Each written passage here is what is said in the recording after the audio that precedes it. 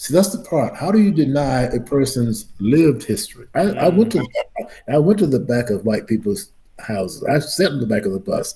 I lived through those things. I can't talk to students in a Florida school about my lived experiences under Jim Crow because somebody white might feel bad. Mm. Next week, I'm going to do it. And I don't give a damn who feels bad, who doesn't. I think our students need to know that my lived experience was Jim Crow and how it affected me and other people as well. You are now part of a social experiment. See now where my limit is.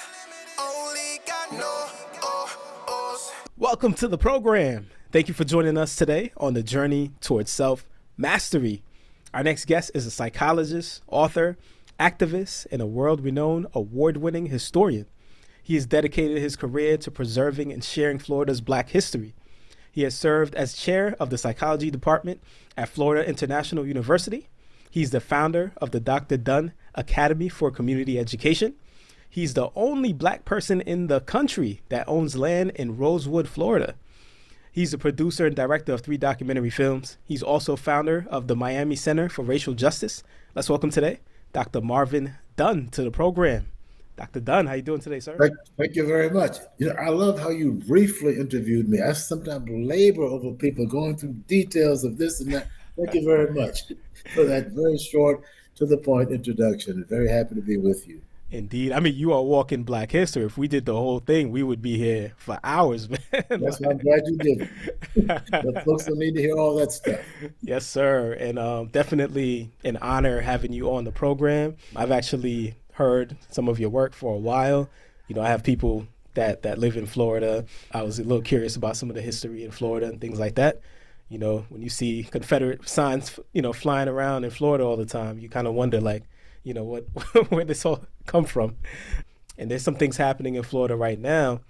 And it kind of made me think about, like, historically, right? If you're learning history, and right now things are changing where you can get facts from anywhere and people got a lot of different things to say about what happened, and history sometimes can be very confusing. So right now, Florida is saying that Black people actually benefited from slavery. This is one of the things that you're fighting. They learn new skills, and guess what? Black people They brought participate. those skills from Africa, man. Black people were doing ironworking in the night thousands of years ago. They were they were iron. So the idea that our folks came here ignorant, without skills, without things that would enable them to survive as people is ridiculous. They did not need white people to teach them how to be blacksmiths. They were doing it thousands of years before they got put on slave ships. Yes, sir. Yes, sir. Thank you for sharing that, by the way. But where I was going with that was that if I am, a high school kid, I'm not aware that a Dr. Marvin Dunn exists, and I'm in school, I'm in my history class, and my teacher's talking about this, and, Black people benefited from slavery, and this is what they learned. This is what slavery gave them.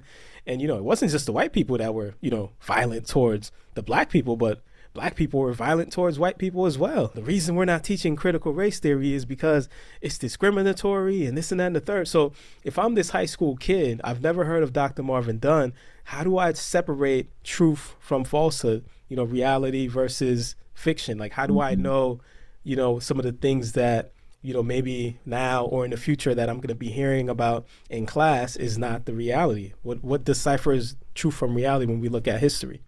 First of all, thank you for having me on. I appreciate that. Yes, I wrote a book called A History of Florida Through Black Eyes, which examined many of the cases of racial violence against Blacks in Florida. You want to know what happened in Florida with Blacks and whites in terms of our history of violence? Read that book, A History of Florida Through Black Eyes. It's on Amazon. To tell all those stories took years to go to graveyards, churches, to sit down with descendants of people who were lynched, to sit down with descendants of people who did the lynching. To try to put these stories together took 20 years. And I put them together in that book, and I suggest folks go to that and find out some of the things that happened in Florida that they may never have imagined happened in the state of Florida. Read the book. So is there a way of looking at, like, history in regards to identifying what exactly, like you say, you've been in graveyards, you've interviewed people, you have traveled all over. Like, how do you yourself collect history and put it into a book as fact? Like, what deciphers that for you? I have to first separate myself from the facts in terms of my feelings.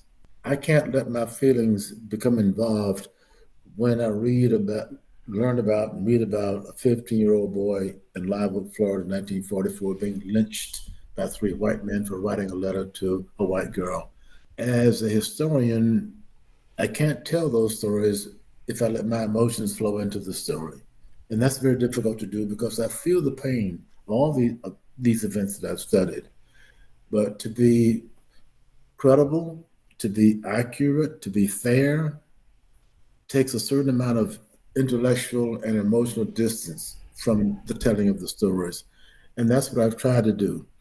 And that's what I hope people will take from the work that I've done. Florida is a very, very, very troubled state. We have been from the very beginning. This is not new for us. We have always had deep racial problems. And today, those problems have emerged in a way that we're finding very, very, very difficult to manage. Gotcha. So let's imagine I'm a high school student. I'm listening to you. I know you're going to speak to a high school class pretty soon. And I'm like, well, Dr. Dunn, it's 2024. Like, why are we talking about the 1880s and what happened in 1930? Like, what relevance does this history thing have to do with right now? How does it help me now learning these things? A friend of mine sent me years ago the sign that was on a railroad car that said colored seat from rear. The colored coach was identified by this sign. I have it. I'm going to go to this middle school next week.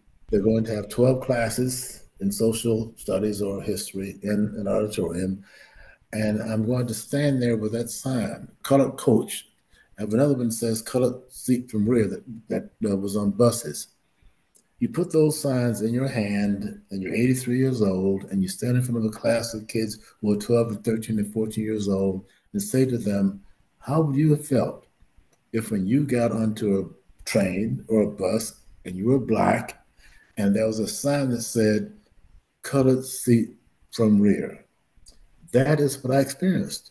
That is what millions of black people experienced in my generation. You need to know this. You need to more than know it, you need to feel it. Not to feel guilt or anger, but you need to know what happened and not just the facts, but the impact emotionally on people who were subjected to Jim Crow. And having lived through that experience, I want to try to teach students how to relate to the pain of racism. And you need 8 decades of kind of a historical long glass to look back from 1940, when I was born, when Roosevelt was president, to today.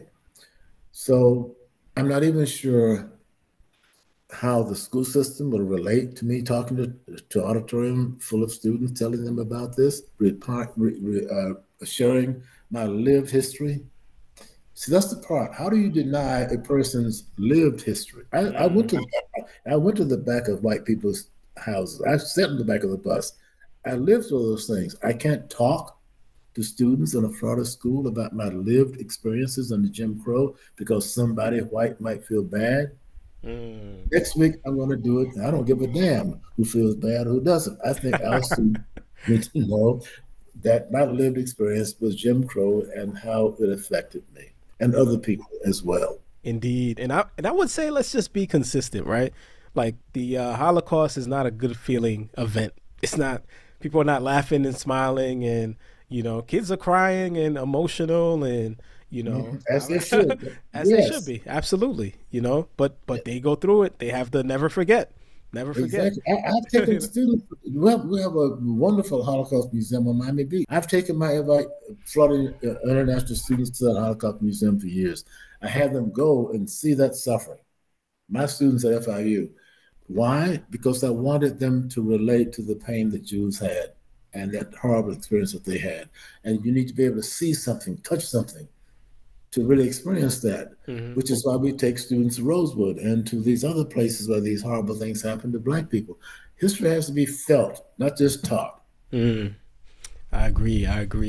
And we cannot have this conversation obviously without talking about your life, because your life is Black history, like you mentioned before. We can't exclude that. We can't ignore that you have lived this life where, it wasn't easy coming up as a Black male and becoming a Black man in that world. So you live in Jim Crow South Florida. Yeah. Can you walk us through some of that experience for you? And then also too, I wonder, like, were you aware of these laws and these separations of people, or were you finding out these things the hard way? Or was there this sense of awareness that you're not supposed to drink this water, you're not supposed to go here, you're not supposed to do that? Like, what was that experience for you growing up? I remember when I first realized that being Black was a problem. I was 7 years old. I was in DeLand, Florida, Central Florida, Volusia County, before my family moved to Miami. And at that time, Black people could not have bank accounts. So Black people kept their money in the post office. And I was with my mom. I was about 7. I knew I had to have been about 7 because I knew you need to stand in line rather than just be everybody's for himself. And we were at the post office, and these white people kept getting in front of my mother again and again and again. And I'm standing there and I asked her when we got outside, why were they getting in front of us? And she said, because we're colored. Because we're colored. You say that to a 7-year-old child. Have you any idea how that sears your soul?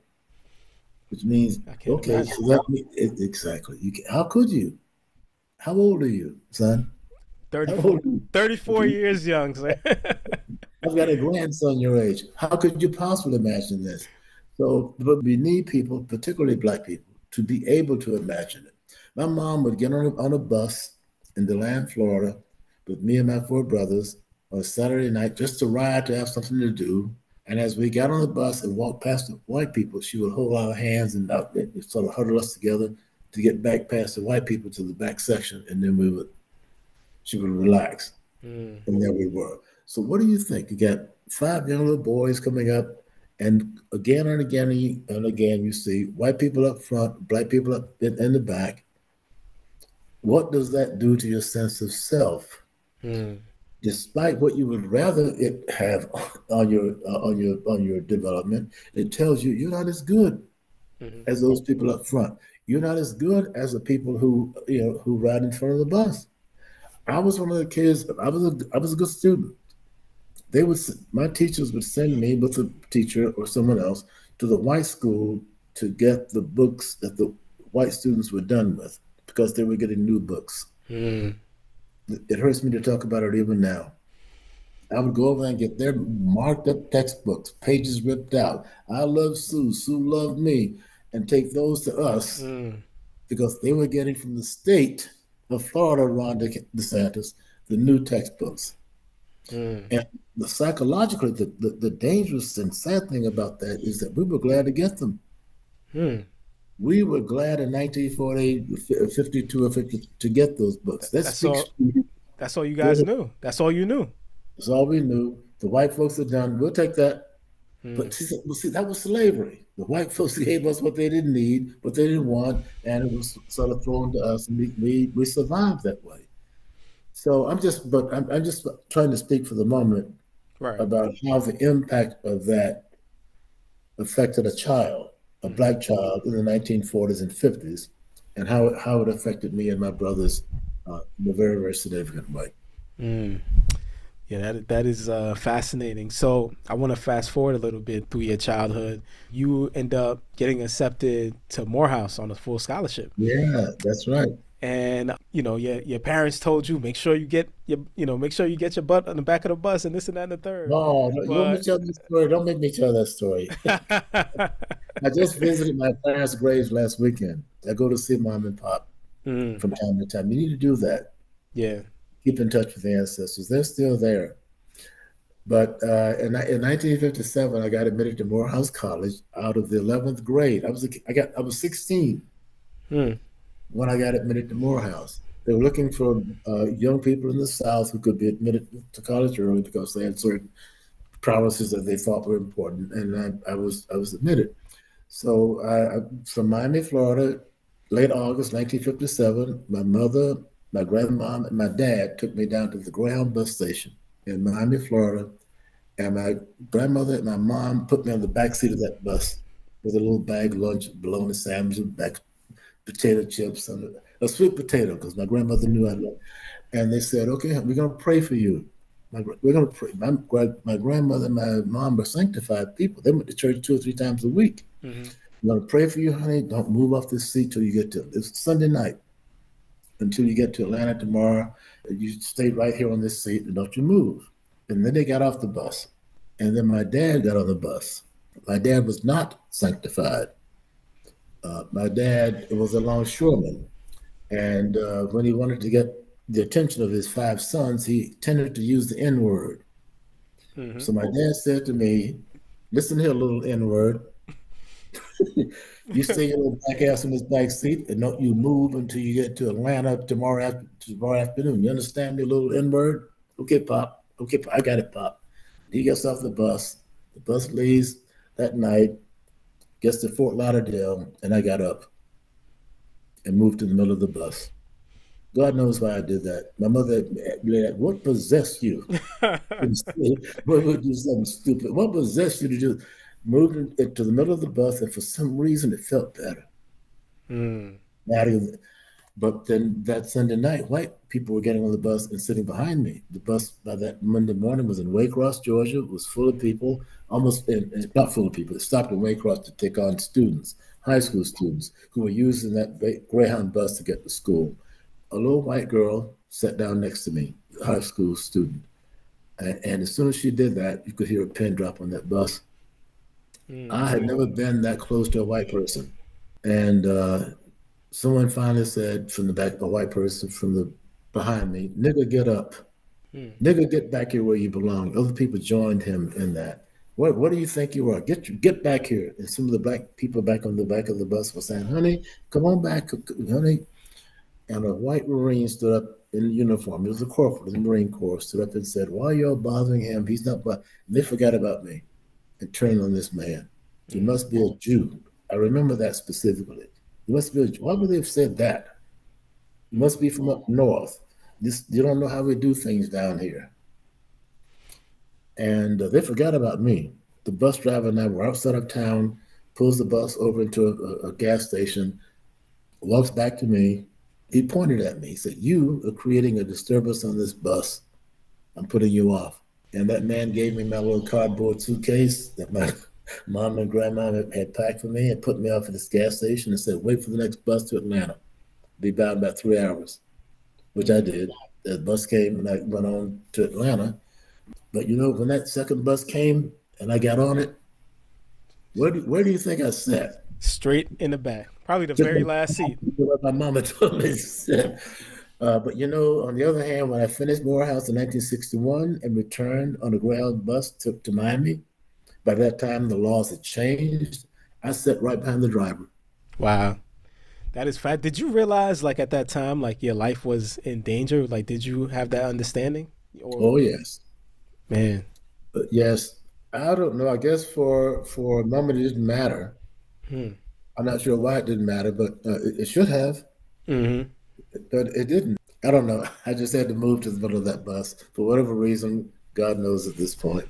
Man, that's interesting. So, Morehouse, you went to Morehouse with so many people. Yes. Too many to name, but one of the points that I read that stands out was that you ended up, while you were at Morehouse, going to see Dr. King speak a few times, and then Malcolm X speak. So, what were those experiences like?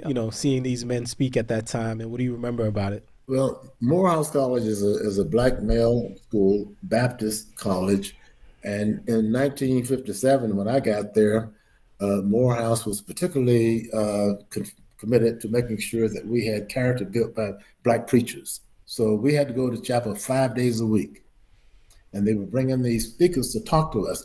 And 5 days a week of speakers mean you got to have a lot of speakers to come in. And every now and then they would have this little jackleg preacher from Alabama, previously from Miami, named Martin Luther King Jr. to come to talk to the men of Morehouse at a 9 o'clock chapel meeting. And we had to be there, whether we wanted to or not. Some of us wore our pajamas under our coats to appear to be dressed. and King would come and he would speak, and the men of Morehouse would go to sleep. Listen, you laugh. Maynard Jackson, after whom the Atlanta airport is named, was in my class. Maynard went to sleep too. So did Julian Bond. Julian Bond was in my class, became the first black congressman from Georgia, head of the national NAACP. Julian, we all slept. King was boring. He didn't have anything to say. He was a little young preacher. Now, if Daddy King came in, his father, who was a very, very big preacher in Atlanta, then we all set up. We all dressed up. But Martin was just, okay, all right, Martin King coming again. Little did we know that we were sitting in the face of history. Mm. Now, but on the other hand, just to tell the Malcolm piece, the first week that I got to Morehouse, we were in the dorm, just the freshmen on campus, and the custodian of the building, Graves Hall, said to some of us, why don't you all go over to the mosque on Auburn Avenue and listen to this young minister out of New York. He's a Muslim. Follows Elijah Muhammad. Well, nothing to do but better choices. So we all went to hear Malcolm speak that Saturday night at this mosque in Atlanta on Auburn Avenue. I'd never been to a place where they search a church where the men and women sit on different sides and they search you before you go in. But that was the way it was. Standing room only. I got a seat. No idea what to expect. No one else spoke. No one else was on the stage except Malcolm. No introduction. He just walked out and started talking. He was amazing. I don't remember anything King said, but I remember what Malcolm said. That I never heard him speak again. But he went on and on and on about Black people have to defend themselves in this country no matter what the cost. You have a right to do that. He went on and on about the black of the berry, the sweet of the juice. Be proud that you're Black. And then he went down on America as being a racist country. There's no reason for us to fight for this country or defend this country. It's against Black people. And then he burned the American flag on stage. I saw Malcolm do that. Wow. He could have been there. And people were clapping. But I wasn't clapping. I didn't get that part. I didn't get the part that Malcolm was saying about all white people are devils. I just didn't get that. People were clapping, and I'm feeling, why is it? But that is where Malcolm was in 1957. You know, and everybody knows he moved on from that. His views moderated. He became much more open to white people and others being involved in the movement.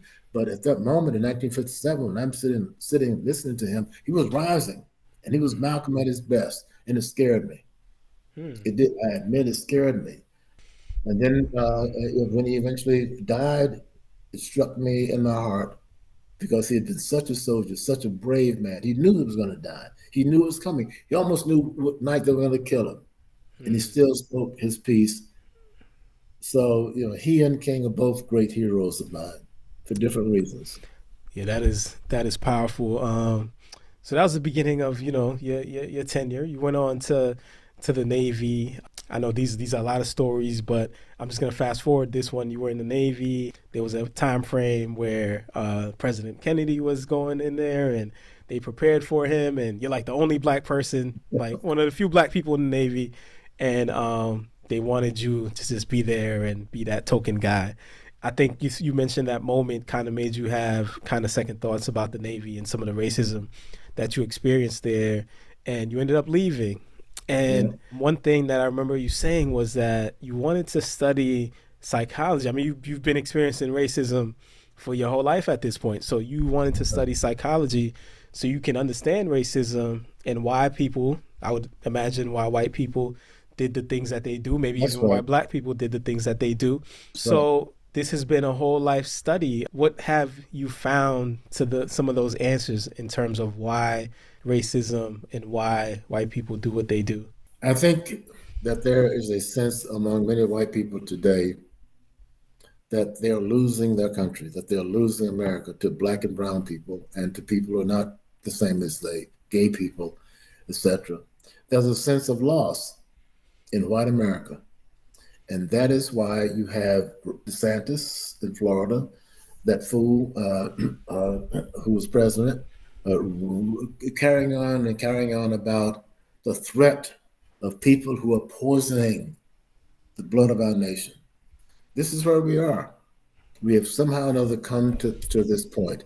And I must say to you that unless America wakes up, and particularly Black men in America, because we've been the one who's been slackards when it comes to political involvement. Black women were the ones who moved us forward, going all the way back to Mary McLeod Bethune in Florida when women got the vote. Mm-hmm. Black men have got to step up. Mm-hmm. Now there's talk about us, Black men, gravitating towards Trump. Why? So we're in a very desperate place as a country where even now we're so confused about race, particularly because of disinformation, misinformation intended to confuse us, and it just doesn't confuse white people. Some of us are confused as well. Mm-hmm. And I think, as we approach the election of next year, we need to be very clear about what is happening in our country. Mm-hmm. Race has always been America's weakest point. It is our Achilles heel. It is the thing that will bring us down if we don't solve it. And we don't solve that by being angry at each other or by going back and lashing at who did what when. We do that by saying, okay, these things happen. Let's understand what happened. Let's recognize what happened, and let's move forward. And let's make amends for what happened in reasonable ways. And that's just my take on it. Got you. All right, I want to definitely take a look at some of the history that you have written about. I think that stands out. A lot of the history you've written about is pretty raw and as it is and very, very uncomfortable. So I just want to say that for anybody listening. But before we get into that, I don't want to just talk about all the bad. When you were discovering these things within history, what were some things that kind of made you feel good, like made you feel like, really proud and good learning about history? I purchased 5 acres of land in Rosewood in 2008, pristine land, untouched since 1923. Rosewood is now all rural, totally rural, white families, no Black people out there. And one Saturday, I was on my property, and a white man in a pickup truck with a shotgun in the back window rolled up to me and asked me, "What are you doing out here?" And I said, "Well, this is my property, and I'm just getting ready to do some investigation." He said, "You own this land?" I said, "Yes, I do." He said, "Well, I'm having some friends over, some guys over tomorrow for a beer party. Come over and see us. 11 o'clock tomorrow morning. I'm right down the street, right down the road. It's all rural up there." I said, "Okay, cool. I'll show up tomorrow morning." And I get there about 11:30. There were 5 guys there. They were already 3 sheets to the wind drunk when I got there. They had a head start on me. And I visited with my neighbors for about 3 hours, and they wanted to make me, this is important. I'm so glad you asked this question. They wanted me to know that the reason white people in Rosewood were so upset about the whole history of Rosewood and all that was because their side of the story never got told. That they had great-grandparents and what have you who protected Black people during the massacre of 1923, hid people, got shotgunned and stood out and refused to allow people to be taken. Why don't you historians tell that part? And they were right. That did happen. Not nearly enough folks did that. But the point that they wanted to make with me, because they knew that I'm a historian, was that you all need to be at least fair in telling the truth that some white people did the right thing in those terrible moments, and they're correct about that. And then they said to me, "Now y'all people think that we're crackers." They were self-defined. "We're crackers," they said to me. "We don't mind being called crackers. We're proud of it." And they said to me, "Now they think we hate Black people. We don't hate Black people, but do you believe in Jesus Christ?" I hadn't been to church in 6 months. "If you believe in Jesus Christ, you're okay with us," they said. I was like, "Me and Jesus, tight. I just left church last week. Jesus and I are good." The point is, as far as they were concerned, that Christian views and morality was more important than their racial views, which I found to be rather revealing and interesting. Indeed, indeed. Some people might not know exactly what you're talking about with Rosewood. Maybe they haven't seen a movie. Maybe they just don't know the history. So could you give us a quick maybe debriefing on exactly what Rosewood was and why it was significant? Why you on land there? Sure. Well, Rosewood is located 40 miles due west of Gainesville, right before 9 miles before the Gulf of Mexico. Because it's on the Gulf, it was an area where rosewood trees, cypress trees that take hundreds of years to grow, beautiful trees, they produce this wood that's absolutely valuable. Well, those trees were very plentiful in that area in the 1840s and 50s when white people came in, loggers came in and started logging out rosewood trees. Mm-hmm. And about 90% of the pencils in America came from rosewood trees in Rosewood, Florida. But when the rosewood trees were all timbered out, the white folks left. And black people began leasing and buying land and planting slash palm trees and doing turpentine work. And they were very successful in Rosewood in the 1920s, when in 1923, a white woman named Fannie Taylor, 2 miles away from Rosewood, going towards the Gulf Coast, a lumber town, claimed that a black man had assaulted her. 1923, around Christmas time, New Year's, change of the season time.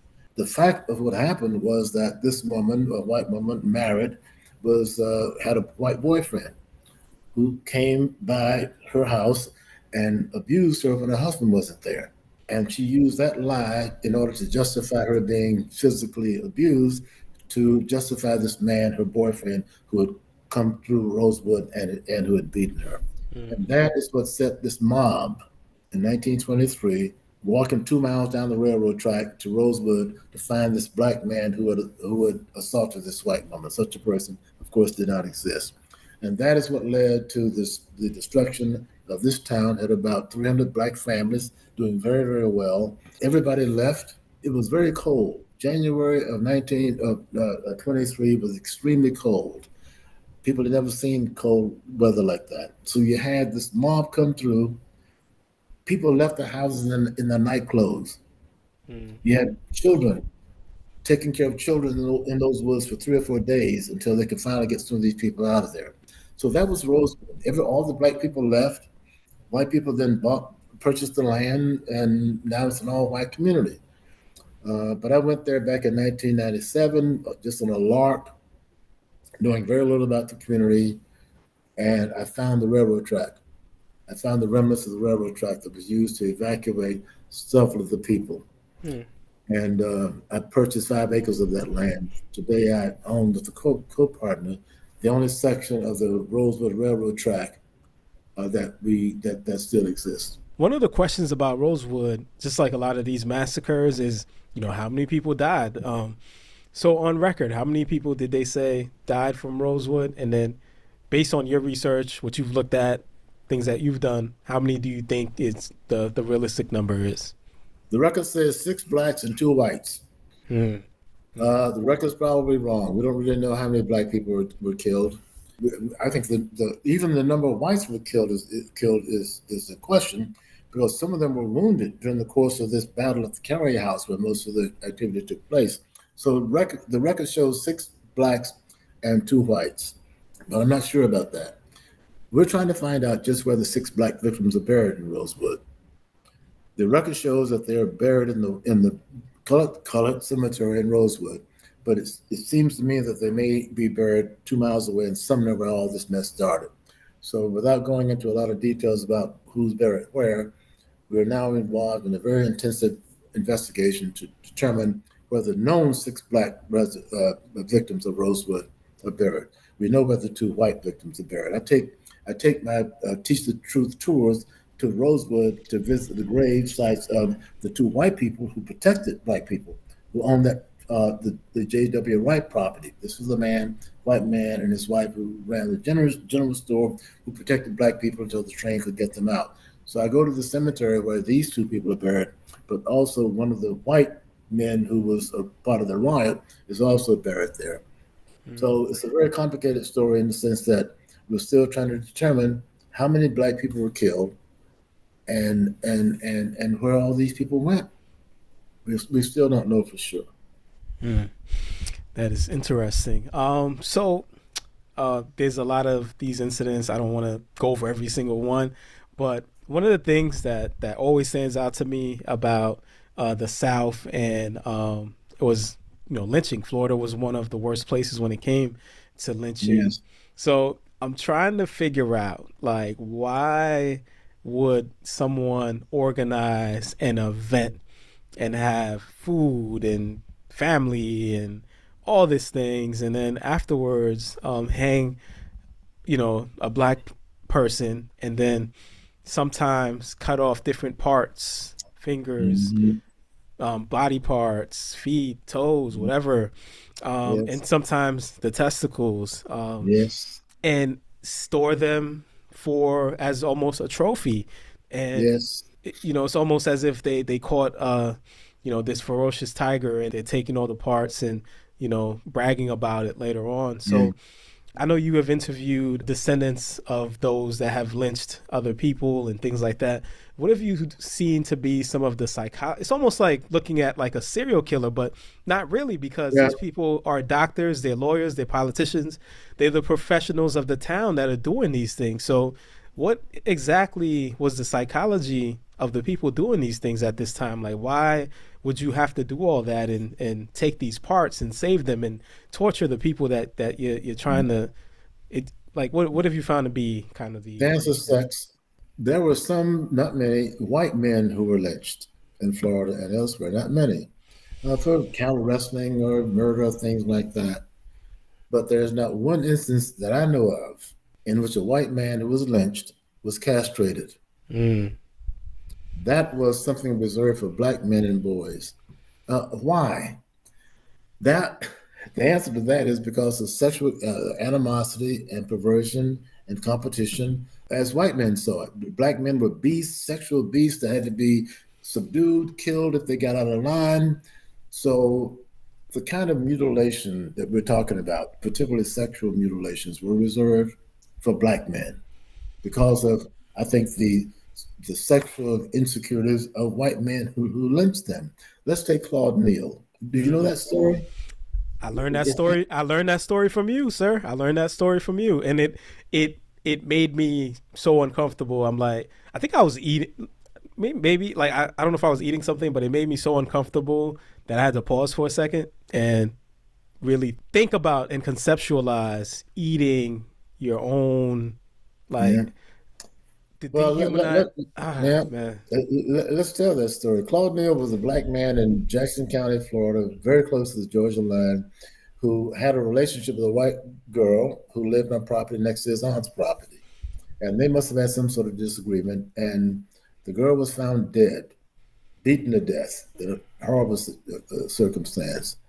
And suspicion turned towards Claude Neal because his aunt owned property that abutted these white people's land. So the sheriff is called and he goes to Claude Neal's aunt's house next door. He finds bloody clothing Mm, that Claude Neal's aunt had tried to wash.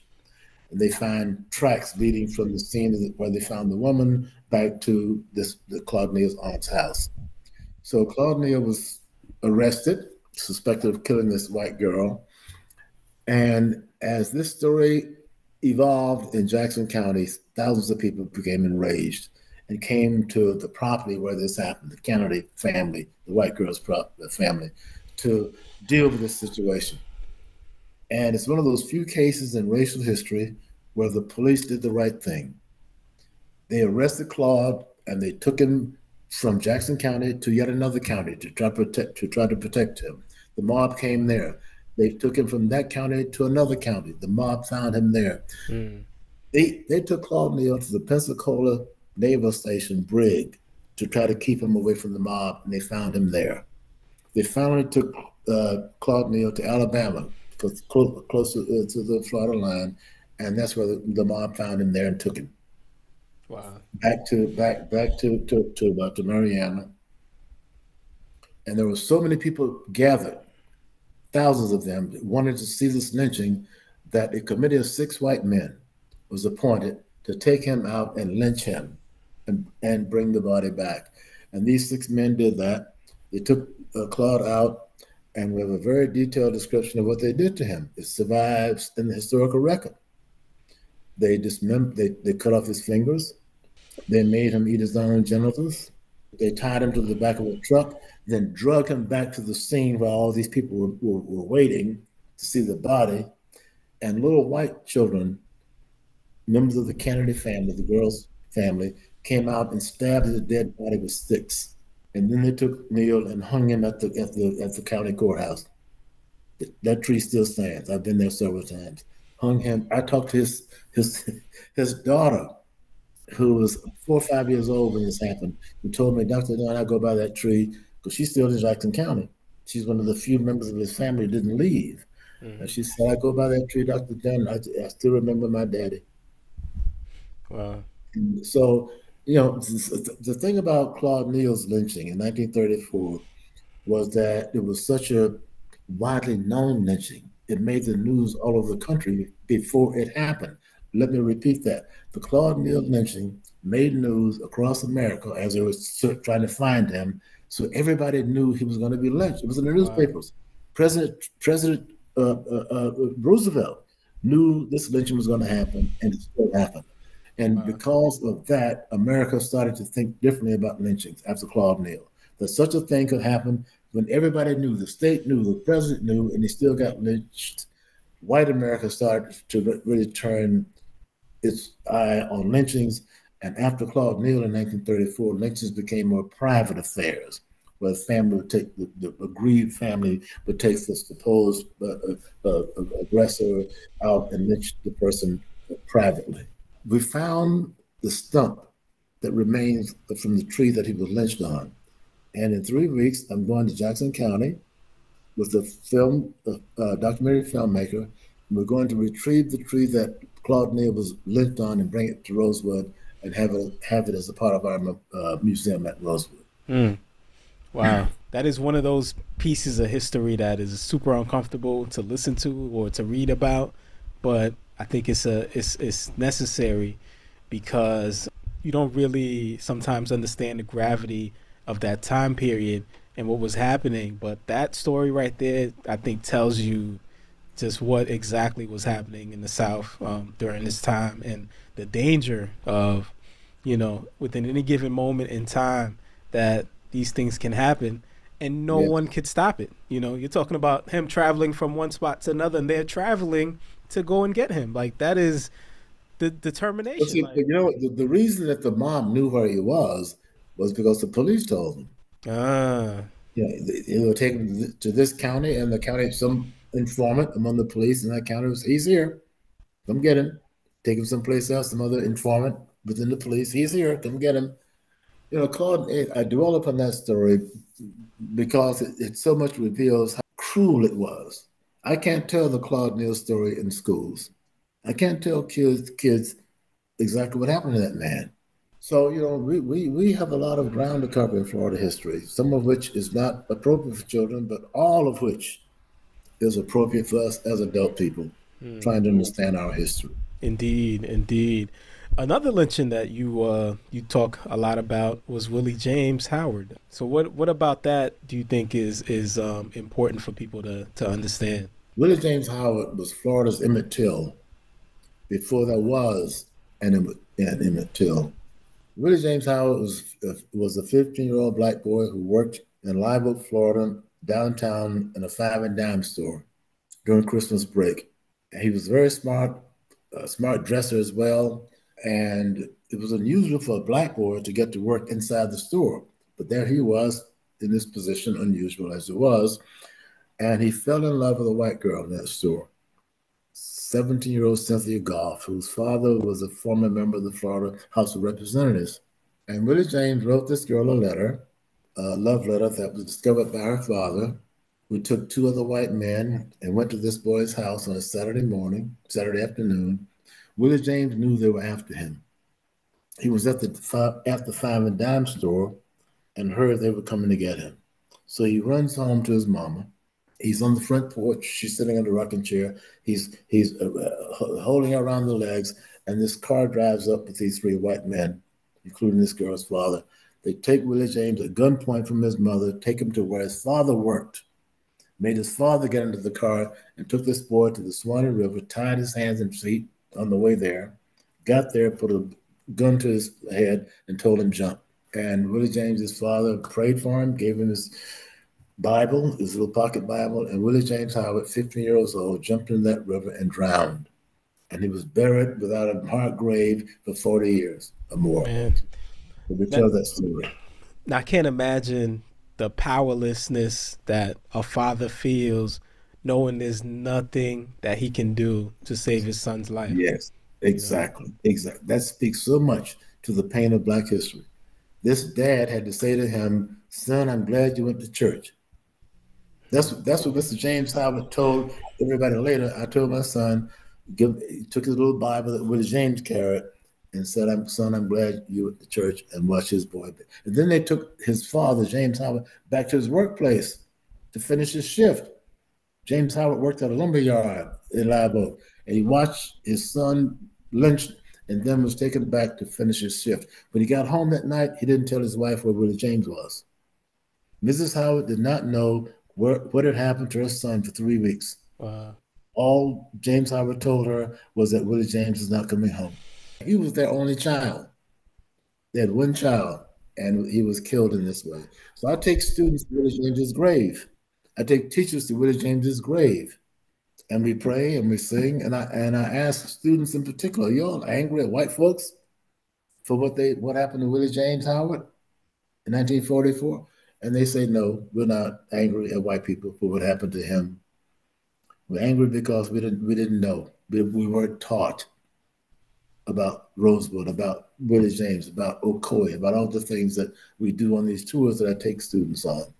Mm-hmm. So, my mission is to bring history back to life by taking high school students and a parent or a grandparent for free to these places like Rosewood where these things happened, and to have them walk that bloody ground and connect with the ancestors who suffered there, and then take those stories back home and tell them around the Christmas tree, around the Thanksgiving table. That's how we pass on Black history, orally, by telling each other what happened, like we're doing tonight. That's how we save our stories. Right. Oh, man.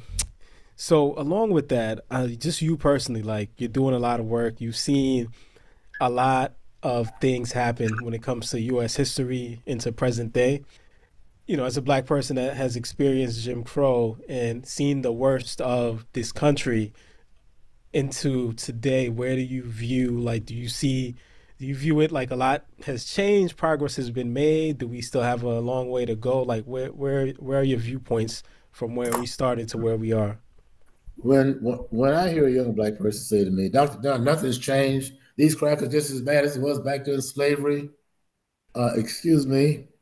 Yes, things have changed, and you're incorrect about that. Not nearly enough has changed. But don't take the view that nothing's changed. Barack was president, goddammit. Excuse me, my language. Don't say nothing has changed. Not enough has changed. What America has done is to have failed to reach the most alienated part of the Black community, the poor people who are trapped in ghettos and slums, in public housing, unemployed. America has not reached that segment of the Black population, which is about a third of us. About a third of us, about a third of Black people have been mired in poverty going back to the 1950s, if you took measurements. And not much has changed, 29% to 35% over the last 80 years, over the last 8 decades. So when will we crack that nut?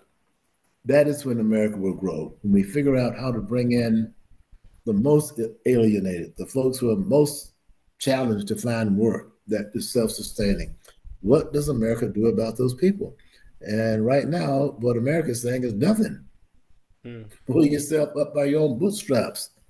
But what do you do when you don't have boots? That's something to think about, right? For sure. Before we close out, I can't have you here and not talk about some of the things that are happening in the Florida education system. The whole AP Black History was a big problem. And now, Governor DeSantis is saying that, the whole woke thing, he has a woke act where teachers cannot teach certain things, and you've been pretty vocal about being against that. So for those that are not clear about what exactly that is, can you explain exactly what that woke act is Mm-hmm. and Mm-hmm. your issues with it? And then let's say Governor DeSantis becomes president. Like what could this look like nationally? Like what are your issues with it, and what is it? I am one of the 7 professors who have sued the state of Florida over the Woke Act at the university level. At the university level, the Woke Act says we cannot talk about institutional racism. I was teaching at Florida International University before Ron DeSantis was born. I was on aircraft carriers on the bridge of aircraft carriers in the United States Navy defending my country before Ron DeSantis was born. And now he's going to tell me I can't teach certain things in the school system, in the state university system. I can't teach about racism. I can't mention institutional racism. Florida was born in institutional racism. Name one institution that was not racist in Florida. So the problem we have now is that we have a governor and we have a legislature that gives him everything he wants, who is saying, forget about racial oppression in the past, forget about slavery, forget about all those things, and teach forward that we're a great country. And I refuse to do that. We are a great country. That's not wrong. He's right about that. But we're not this right-wing, quasi-Nazi, on the edge of autocracy a country that Trump and DeSantis is moving us towards. So my sense and my purpose is to resist that at my very bone. I don't need money. I don't need accolades. I appreciate y'all interviewing me, but I don't really give a damn about that. I am going to do everything I can to make sure that people who have an inclination to at least listen to me realize that we are in danger. We being Black people at this moment, and we beyond Black people meaning Americans at this moment. We're about to lose our country, and we're about to lose our history. And if y'all don't, excuse the term, man up at this moment, the ancestors will be disappointed in all of us. Speak up. Vote, goddammit, vote. If nothing else, at least vote. If nothing else, at least do that. And if you don't vote, then don't complain about what happens when Trump becomes president. You got me started. You asked the question, got me onto. I just, we need to do what we need to do to prevent this Holocaust, this Black Holocaust that's about to happen to us. Man, oh man, it is quite an interesting thing, like just to observe, some of these hypocrisies, because there are, there's AP history in different other cultures and things like that, and I'm sure that, I'm sure there's some graphic pieces of that history that's talked about. Totally right. Yeah, and it's okay until it we nailed it. Until it becomes uncomfortable when it comes to us, and it's like it makes you think about too, like the power of learning that history. It kind of comes to forefront the question I asked you in the beginning, like if the history is not that powerful, then why do they prevent it from being taught at such a high level all over the country, not just Florida, but it's a problem all over the country if you're telling the truth about history and how it happened to Black people. Right. Well said, good man. Yes, sir. So, I've learned a lot from your work, Dr. Dunn. I appreciate the work that you're doing. Would love to have you back on the program. I was almost before with you, right? We were a few weeks ago on. Yeah. And my wife said, and she keeps my calendar. She takes care of these things for me. Why are you back on him again? Back on, you got CNN, you got MSNBC. Who's this little dude just taking an hour and a half of your time? Ooh. But you're talking to people that we need to talk to. Because you young people, if you guys don't get on this, I'm 83 years old. I'm done, guys. After this round, you all need to step up. Yes, sir. Yes, sir. And this is one of the things that I talk about too when I talk to kids. It's like we're talking about Black history. We're talking about the Dr. Dunns. We're talking about King. We're talking about Malcolm X. Who's gonna continue the legacy? They didn't die in vain. You didn't do all the work that you did just so that it can stop when that time comes. Who's gonna continue to do the work? We can't just sit here and admire. Right. Admire the work and clap and do all these things and no one is continuing the mission. So I think that what you're saying is super important, and I think that Black people all over, especially younger Black people, have to really think about how they can continue the legacy of amazing people like you that have been really doing work for us for a long time. Well, I appreciate that, and I really thank you for bringing me forward tonight to talk to folks a little bit about what we're so much concerned about. Yes, sir. And before we close out, Dr. Dunn, what is the legacy that you want to leave behind? There's so much that you've done, from the psychological component to the historical component to these tours now, and you talking against some of the injustices. What is the legacy that you want to leave behind? Only restraint on my speech that I respect is civility. America is at a crossroads in which we are being silenced, and I will not allow it to happen to me. We must speak, even if it costs us dearly. We must speak, and I hope that my legacy is my written work. I hope that my legacy is my children, obviously, and I hope that my legacy is an attribute to my parents, who were migrant workers, who made me what I am today, without question. Man, thank you so much, Dr. Dunn, for coming on the program.